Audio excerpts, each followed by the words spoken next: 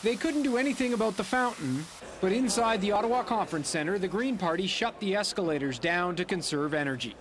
The Greens' new leader says their core message is about the environment, but they must offer Canadians much more. We have a job ahead of us to make it a lot easier to elect Green MPs and to see our policies in practice across Canada. The former executive director of the Sierra Club, May, is a well-known advocate. There is no left or right on a dead planet. She took the vote with more than 60% at a time Greens say is critical for the party.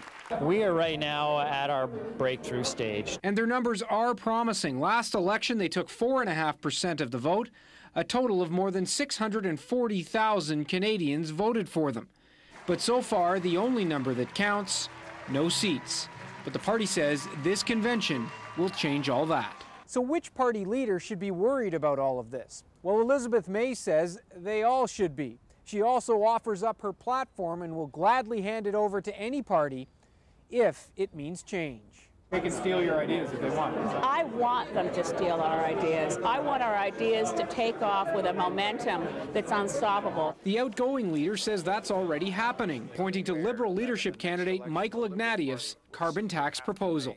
And when you have what is the supposed leading contender of the supposed governing party taking our platform, it shows you how front and center we are to the political debate. The Greens' last convention was held in an Alberta campsite with a new leader not shy about media attention and more money.